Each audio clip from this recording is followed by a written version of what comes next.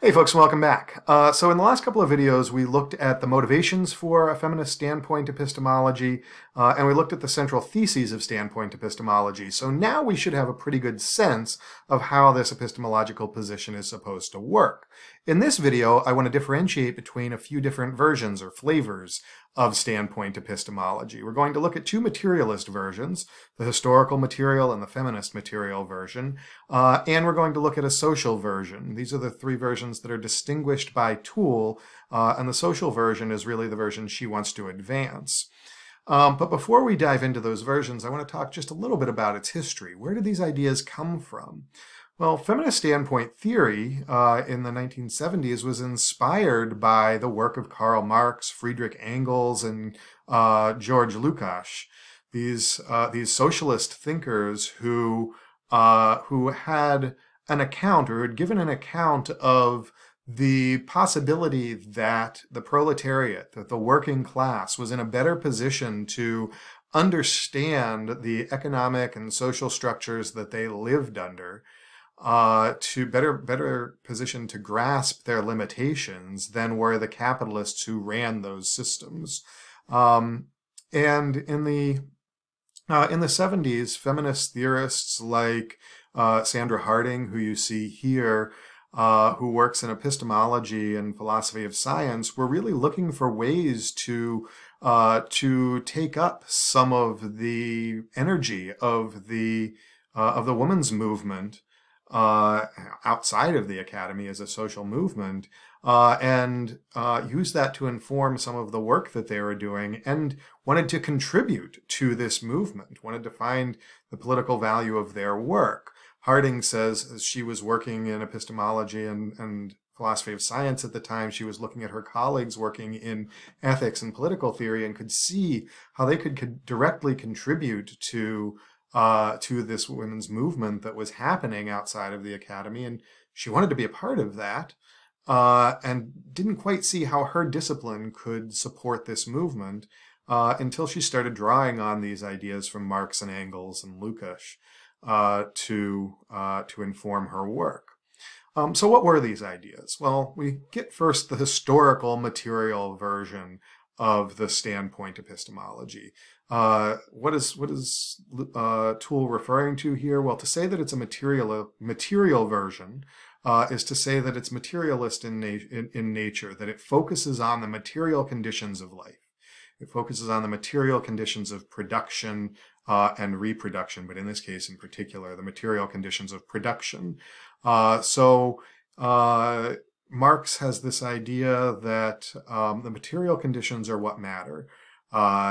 They form the economic base. They form the social base. Everything else is superstructure. All of the theorizing, the ideas, the culture, that's all superstructure. What really matters are the material conditions of life. The distribution of the fundamental resources that people need in order to survive, in order to productively engage with one another, in order to advance the industry and the sciences. That's what matters, these material conditions.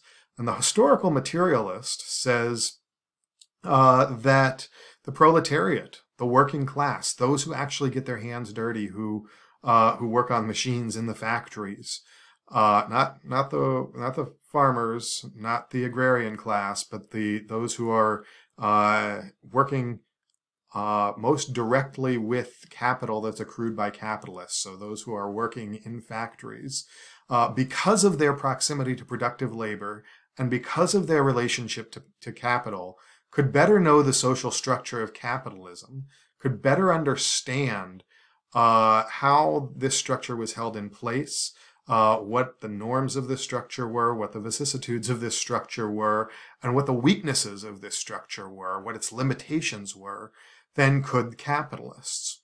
So the proletariat is in a standpoint that has epistemic privilege if they can achieve that privilege, if they can theorize themselves into a position, or if they can develop the resources to understand their circumstances, then they'll be in a better position to understand capitalism than the capitalist who runs the economy will be in. And this is a sort of central Marxist thesis.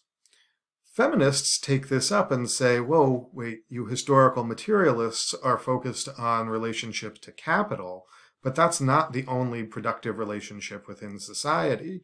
Feminists like Young, Hartsock, Harding, they argued that reproductive relationships had a similar effect, that the work of women in reproducing the proletariat that went on to work in the factories, and in providing labor in the home that often goes unrecognized as actual labor, that frees up men to go out and work in the public economy. They were also in a position to better understand and better theorize their conditions than men were, because of the doubly oppressed position that they found themselves in. They were women of the proletariat, right?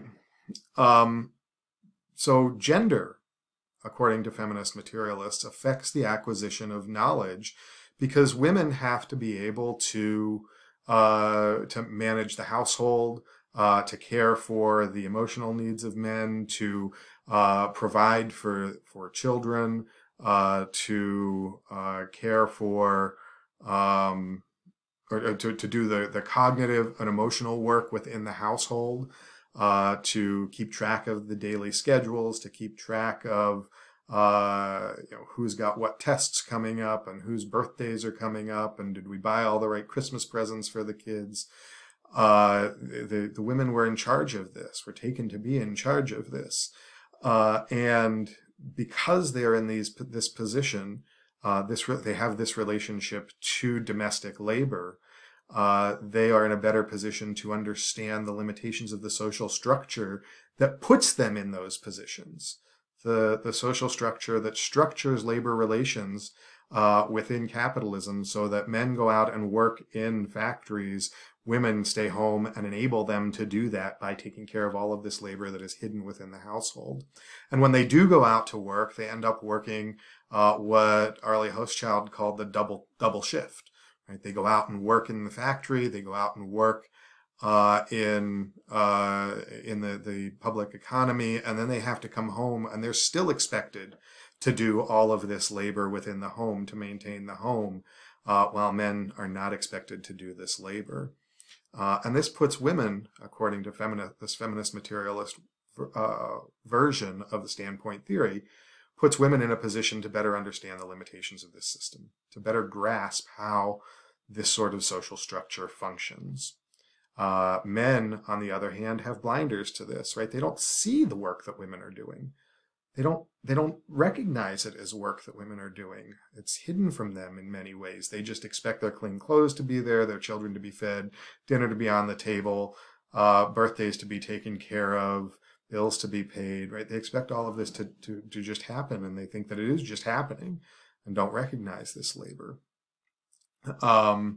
They have blinders on, so they don't see the effects of this system. They don't see its limitations. So those are the materialist versions. But there are some problems with the materialist versions. One central problem with the materialist version is that not all women are in these positions.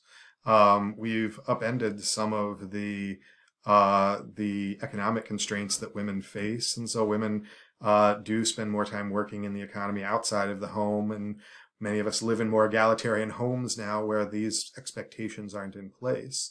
But there's still a social version to help us make sense of standpoint epistemology. The social version says that material relations of production and reproduction are not the only relationships that shape what we can know. Social hierarchies have a similar effect.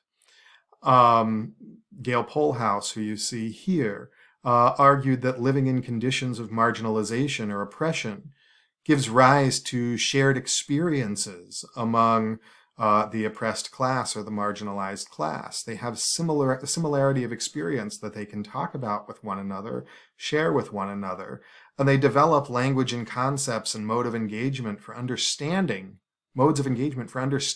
their condition. right? They'll develop ways of talking about the experiences that they're having. And when they do this, they develop conceptual resources that can direct attention, organize thought, and structure reasoning in such a way that they can start to develop an account of what is happening to them, of the social position that they are in, what supports this social structure that keeps them in this position, that leads to them continuing to have these experiences that they're trying to identify, and start to talk about the ways in which that is problematic, that is oppressive, that is dangerous, that is harmful to them. So they can develop these communal resources, these conceptual resources. And the community that they're in, the community that they form, shapes what will count as a reason for them. So they'll be able to hear other women, for example, who have these shared experiences, or other people of color who share experiences with them. They'll be able to hear them talking about their shared experiences and helping to develop these conceptual resources, when men who are not part of this shared experience, who are not part of this oppressed or marginalized community, may not accept these accounts as reasons for changing their behavior or reasons for re-examining the social structures that are in place. Men might simply ignore those sorts of claims. I want to make this all a bit more precise now. So in the next next lecture, I'm going to go through a few examples to really pin down this standpoint, this social version of the standpoint theory.